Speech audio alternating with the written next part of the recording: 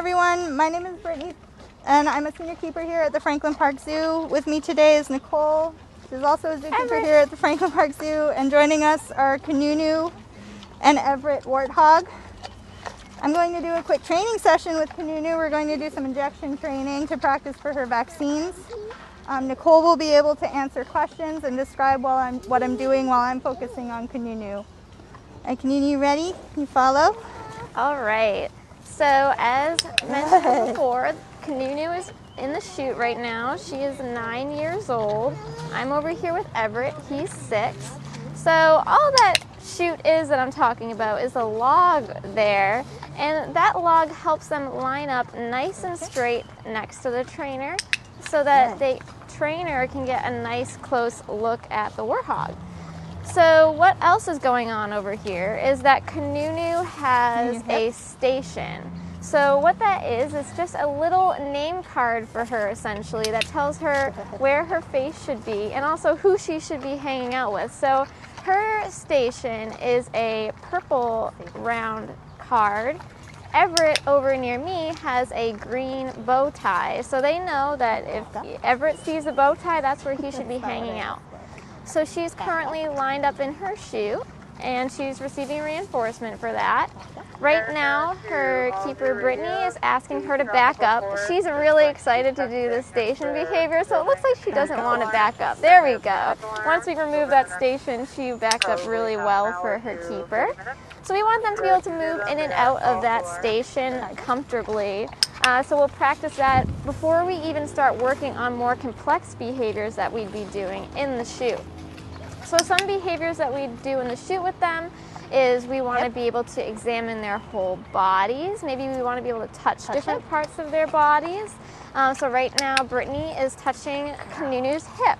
Now, a good reason we want to be able to touch their hip is for injection training. So if we can apply pressure with our finger, we can slowly desensitize that sensation and eventually use a dull needle, which is, and right now she's using the back of a target pole. So normally with our warthogs, we'd give an injection using a pole syringe. So she's practicing that there.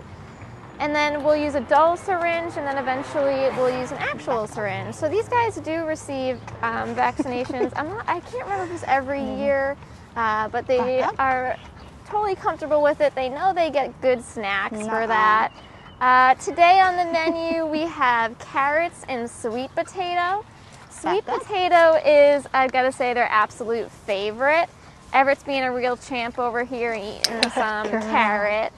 Other parts of their diet that we don't necessarily use in training are a grain that they get to supplement, what they'd be getting naturally and those important nutritional needs for them. They also get a grass, which we give alfalfa to them. They also can get Timothy hay. And we also give them other greens, such as romaine is their favorite, but we've tried offering them kale and collards, and they're not as much of a fan. Pigs generally do eat everything, but they like to eat grass on exhibit. When you come visit, you'll see them eating grass, which grows really well around here. Hip. So right now, Brittany's asking for hip again. So you saw that Kanunu scooted over, so she knows that if she moves towards the fence line, she'll get reinforcement. So that's pretty impressive, I find. And we capture that just by, if they offer it, we'll click. So you might have heard her click. And that click means that the animal did something right, and they'll be receiving reinforcement for that. And then we can shape it eventually from maybe just a little sway movement to a bigger step movement in the right direction. And when you think about it, if an animal's moving towards you, they're making the decision whether or not they want to participate, whether or not she wants to receive that injection. So she feels like that's worthwhile to, sweet potato is worth the little poke of a needle, maybe. These guys really seem to enjoy training. Most pigs are really, really intelligent, so these guys are no exception. They're very, very smart. I'm going to finish up. All right, so Brittany's ending her session over there. Good girl. We try to keep it really short just so that it's nice and positive for them and it ends on a good note.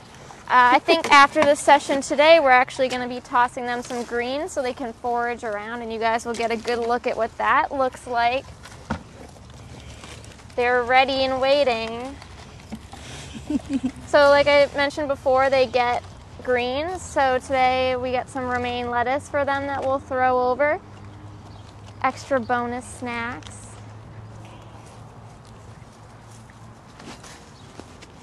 There they go.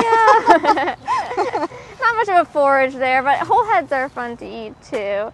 So when these guys are foraging, they can be, they have pretty strong snouts, and they can be, rooting in the ground looking for things and push the dirt around with their noses. Everett's got a nice piece of romaine right on his back there. Everett was using his nose to tear apart the leaves. He steps on the butt of the lettuce and then uses his nose to tear the leaves off. You had a question about if we trim their tusks. We do not currently trim their tusks. That's something that we've talked about. As you can see, Kanunu's tusks are very circular and growing back towards her snout. So that's something we are keeping an eye on because they do grow forever. But currently we don't do that. In the wild, they wear them down naturally by rubbing against logs and rocks and looking for food and digging in the dirt. Kanunu did break one of her tusks recently, so that's also something we're keeping an eye on. For now, though, it makes it really easy to tell them apart. She's missing one of her right tusks. And how often do you do these training sessions usually? As often as we can. There's 2 trainers on their training team right now, me and senior keeper Kayla. Kayla works with them more often than I do. I work to support Kayla when I can. She is shaping several behaviors with them, like hoof trimming with Everett right now. And she's trying to prepare Kanunu for ultrasounds, voluntary ultrasounds in their barn, in case we ever need to do an examination for health reasons. Do they have other favorite treats or special enrichment that you give them during training sessions or otherwise? Their favorite, honestly, is the sweet potato, which is a normal part of their diet. They get that every day. But we'll often give them other kinds of fruit or different kinds of browse, which is edible plants that we harvest in and around the zoo, like knotweed, for example. We'll often try to hide their food in different ways so that they have to work for it a little bit and think about it, keeps them busy longer. And we'll forage feed them too, so that they have to search around the exhibit just like they would in the wild, look for their food. Is anybody going to eat that leaf on your back, Everett? That was another question, if it was Everett that had the lettuce on his back. That is Everett. That's the lettuce on his back. It will fall off eventually, or maybe Kanunu will eat it. Hopefully it's not still there at the end of the day. What about this one? No? Kanunu right now is eating the grass that's in the exhibit, so they'll go through and eat the tasty things that grow in the exhibit as well, and they trim it right down to the ground. So we rarely need to mow in here, but you can tell which plants they like and which they don't very easily. And it's honestly impressive how good they are at finding the things that they want to eat. In the mix of grasses that grow in the exhibit, they'll just nibble around the things they don't want. And how old are they? Kanunu is 9 years old and Everett is 6 years old.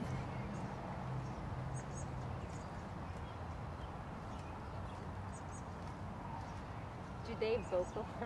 We had a question about if he sounds like the Pumbaa in the Lion King.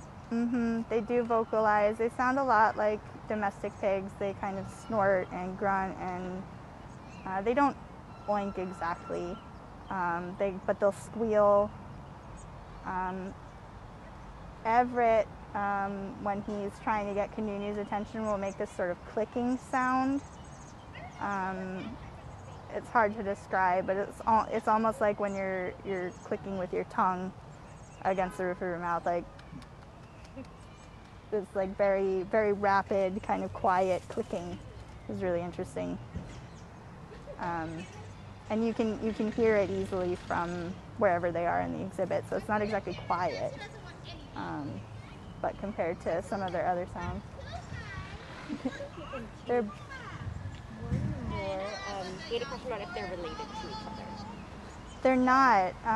Kanunu used to live here with her sister, Alani, who sadly passed away. And so Everett was brought here from another zoo in Arizona to be her friend, so that she would have some company and wouldn't have to be alone. He likes it all furry. Why does he have a lettuce on his back? We were forage feeding them, so we threw some greens into the exhibit over the fence, and a leaf just happened to land on his back, and neither of them has eaten it yet. So he's wearing his lunch. That's good. I don't even think he noticed yet. Wow. Maybe it was nice and cool and it cooled him down for a bit. Anything else you want to say about these guys before we sign off? They're incredibly smart. They're a lot of fun to work with, and they're right near the entrance to the zoo, so make sure you come and say hi when you're here. You can say hi to them by name, call the Kanunu in Everett, and I'm sure they'll look up.